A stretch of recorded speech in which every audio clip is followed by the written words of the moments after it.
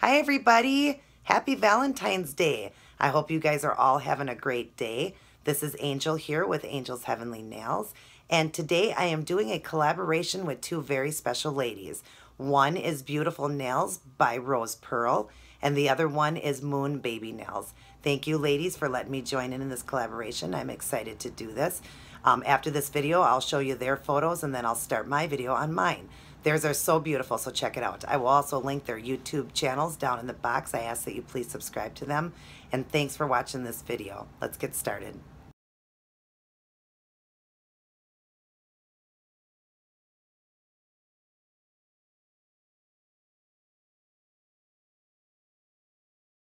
So here's what I decided to go on for my collaboration, and I hope you guys like it. If you like it, please stay tuned and I'll show you how I did it.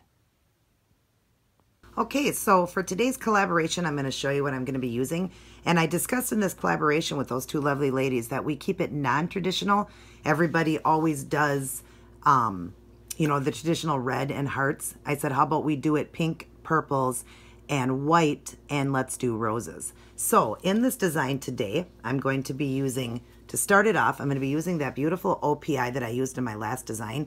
Because it has shimmers of purple in it, I figured it would be great because I'm going to be doing a slanted French look.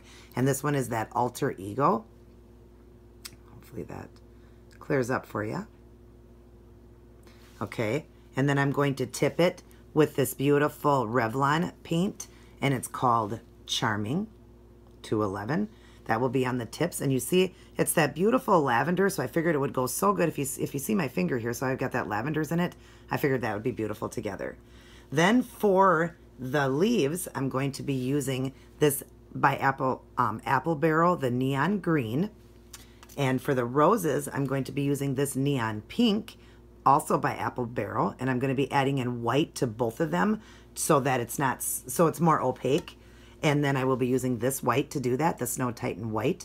I also will be using this white to do the dots, and also be using that in, in the white, or the pink and the green, I'm sorry, to bring those down. Also, that pink will be brought down like 3 different shades. It'll be a darker pink to a lighter pink to a lighter pink to form that rose that I'm going to be doing.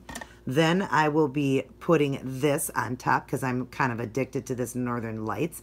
So I'm going to top it off with the Northern Lights.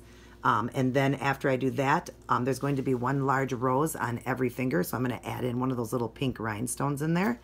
And they're just plastic rhinestones. And I'm going to top it off with my Seche Feet. I'm going to be using the brushes that I always use. Let me get these out for you guys. I think I'm only going to be using this one, my 18/0. And again, I've cut this brush. I remember that. I got these from Hobby Lobby. And I might use this one, my 0 brush, number 0. Get it there, number 0, yep. And I've also cut that maybe for the leaves. So, but I'll know more at the end. But anyways, so yeah, I've got one coat going right now of that Alter Ego, and I'm going to do another coat of that, and I'm going to start to do that slanted French, and I'll be back to show you some of those. So I've got the Alter Ego on, and I've got 2 coats of that beautiful purple, that one that was called Charming.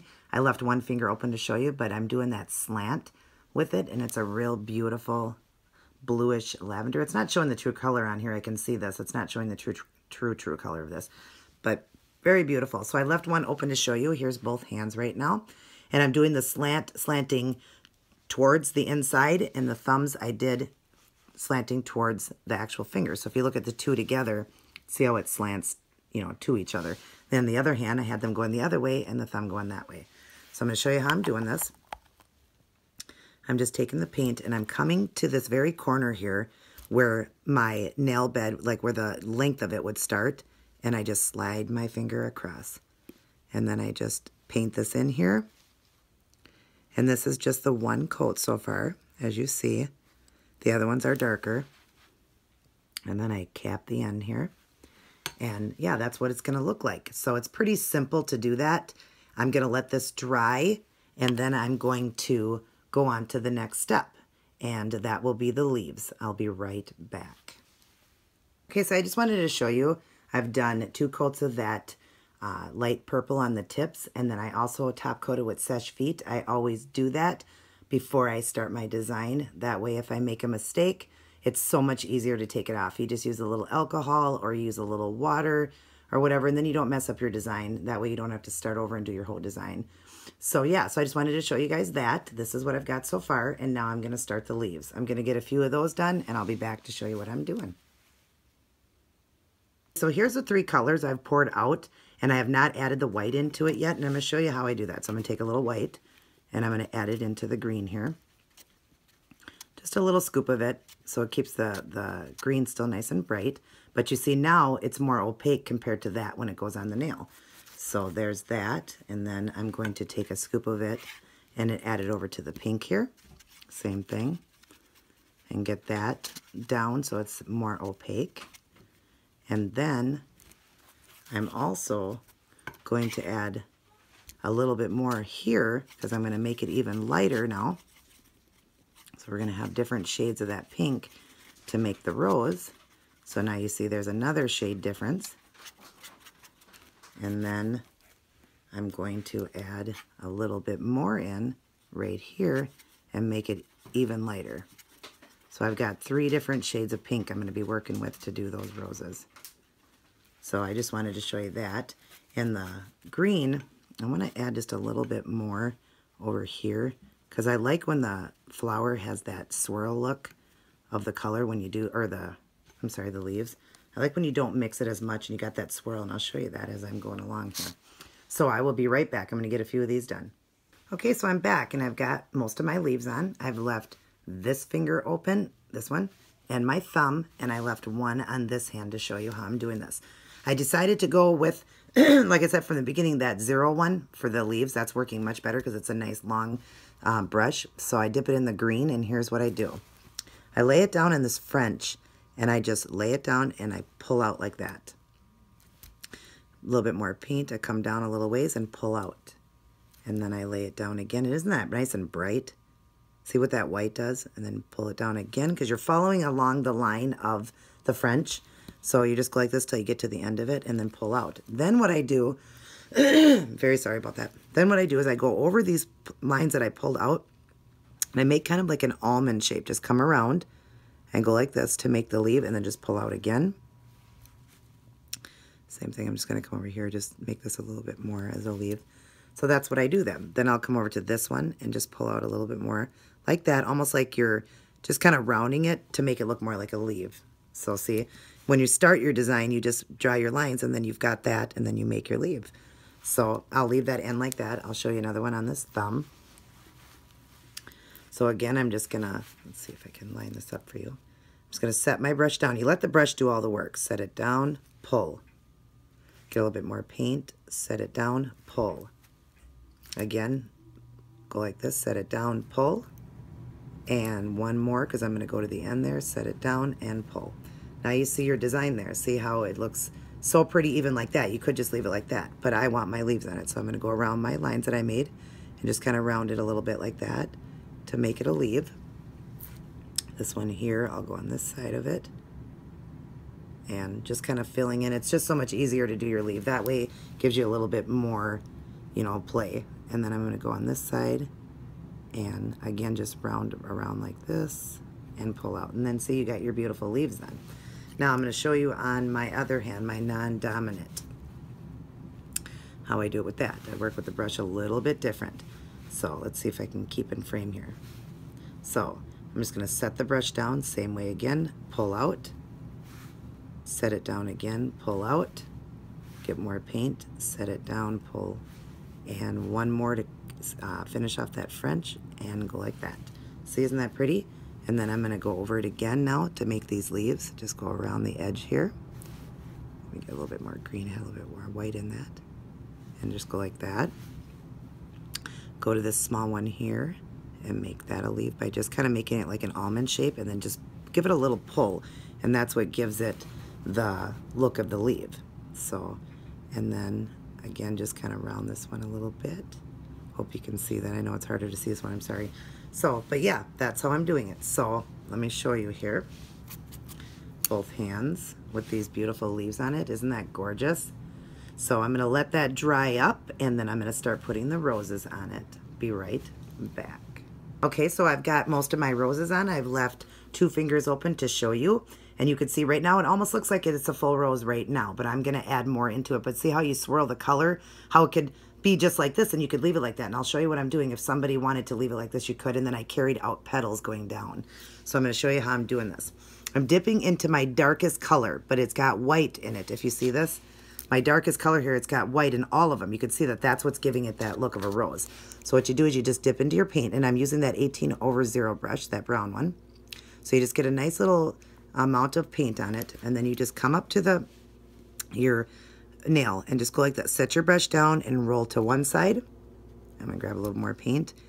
Roll to this side. You are not making a circle, but somewhat like that. But you're doing like petals of a rose.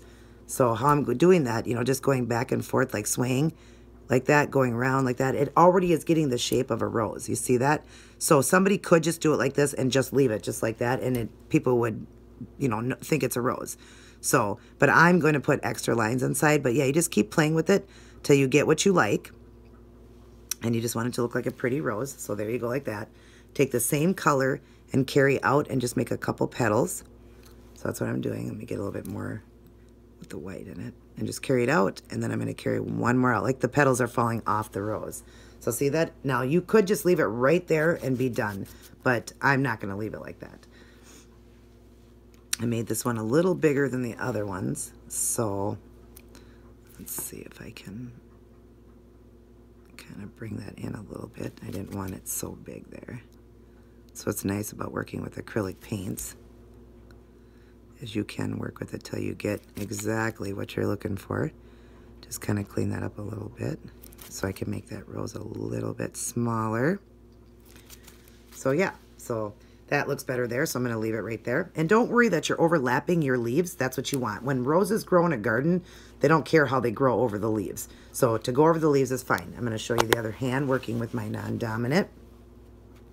Dip in your darkest color that you've made with your white. And again, just set your brush down and just kind of go like this. Like you are kind of going in a circle, but you're swaying it so that it looks, you know, like petals instead of a round circle. So that's what you want. And then just till you get exactly what you want for your rose. And I'm going to go a little bit more over here. And then leave it right there. Then I'm just going to bring down 2 petals of the rose. Just kind of like a little tiny leaf or a little almond shape. That's all I'm doing. So you see how I carried that out. Isn't that pretty? Now I'm going to show you how I'm doing the inside of these flowers now. Now I'm going to go to the second color, which is my one that I made. I'll show you. Right here, see that? That's the lighter one. Now I'm going to go into that one. I'm going to get very little amount on the brush now. And I'm going to go inside and I'm going to start in the middle and I make like a little C. Kind of like a C, like that. Then I go like this and come around and come around. Just go in certain spots and just keep coming around with it. And you see now how that formed the rose. See that? Now that looks more like a rose. That's what I'm going for. So I'll go to the next one. I'll show you one more. Go in the middle and make your C. And then around it, just start making your little lines. And you just need a few of them. But as you do that, then you see what happens now. It makes a rose then. See, isn't that much prettier? And I forgot to show you through the leaves. I'm just going to add just a little line into it. Same thing in here. Just a little line of the lighter pink there, like that. So I'm going to finish up here, and I will get to the next one. I think I might add a little bit of a lighter pink in there too, but I think I might leave it right here. But I'll be right back after the nails are all done. Okay, so I did decide to go ahead and go with that lighter color too. The last one I made, that real light one right there. I'm going with that one, and I'll show you what I'm doing. I dip in, and now I'm getting even less paint. And then I'm going to go like this, and I'm just going to go in between where the lightest pink was. Go like this and just go around just to add it a little bit of highlight. That's all I'm doing now is kind of highlighting it. So now it really looks like a rose. You see it? Whoops. See that? So I'll show you the next one. This one here, I'm just going to go into it like that, around. And again, we're just adding just a little bit to kind of highlight it. And then, oh, I forgot to go through the leaves too. Just go through the leaves. Just a little bit more just to give it a little highlight. So that's what I'm going to do. I'm going to finish up here, and then I'm going to come back on and show you the northern lights on it. or the dots, I'm sorry. I completely forgot I'm doing white dots on this too. I'll be back to do that. But I decided here before I do the dots, I wanted to show you guys. My 2 middle fingers, I made the roses a little tiny bit bigger. If you see that, just to kind of emphasize, just one of the flowers is a little bigger. So now, what I'm going to do here is I'm going to dip into my white, just plain old white. And I'm just going to come onto the purple here because we have to have white in our design too. And I'm just going to put pretty little dots just wherever in the white design. Doesn't matter about that, but I wanted to have the dots because I said the color was supposed to be pink, purple, and white. So to finish out my design, I'm just going to add in dots. And it doesn't matter, just get a little paint on your brush and just set it down. Doesn't matter if they're bigger, smaller, doesn't matter, you're just adding your dots in. And that really makes the design pretty. I think it really enhanced it. So with the one I decided to go with, I really like this. So yeah, it's pretty simple how to do that. You're just setting your brush down lightly and just putting in your dots. Isn't that pretty and cute? I really think it is. So yeah, I'm glad that I got to do this with these ladies. This was a lot of fun. And it's my very first collaboration. So if I didn't do it right by the way I loaded the photos or talked about their YouTube channel or whatnot, I apologize for that because this is my very first collaboration, but I was excited to do it. And yeah, so it was a lot of fun and I enjoyed doing this with these 2 ladies. Ladies, thank you so much for that. Your guys' designs are beautiful and I loved looking at them. So, but yeah, so this is what I decided to go with, or with the way I wanted the dots in there. And now I'm gonna let this dry up and I'll be back to show you that Northern Lights. So yeah, I've got the Northern Lights on now and the rhinestones on, and all I have left to do is top coat with my Seche Vite. Please excuse my table here. It's a little bit dirty when I'm working with all these acrylic paints, but I just wanted to tell you guys something about this Northern Lights that I love. Look at this. What I love so much about this, and can be used in so many designs, man, you could do it on any one of your manicures, but what I love about it is you don't lose your design that you do. You don't lose it because it's such a micro glitter that you don't lose your design at all. Yet it is so micro glitter and so beautiful and sparkly. And then in some lights, you don't even barely see it. That's what I love about it. And this is the silver version and they make it in a gold. And I just recommend to anybody who's never tried this before to please go and get it and try it out. You will absolutely love it and be addicted as much as I am and everybody else that uses this. They're just addicted to it. It's just stunning and beautiful. I absolutely love it. So, but anyways, I'm going to finish up here. I'm going to top coat with my Seche Vite, and then I will be back with the end product. Okay, so I'm all done, and I really love the way this one turned out. This is a collaboration with 2 very lovely ladies. I want to thank you for that. I want to wish you both a very happy Valentine's Day and everybody else. I'm glad that I decided on a non-traditional look so that it will be pretty after Valentine's Day, but so pretty for Valentine's Day, because a lot of people just do the red and the hearts. I just wanted something different. I love the way this one turned out. It's very elegant and very pretty, and so is the other 2 ladies. I hope you go in and check out their videos, and I thank you again, ladies, for letting me do this with you. Thank you guys for watching this video, and have a wonderful evening. Stay tuned for my next design.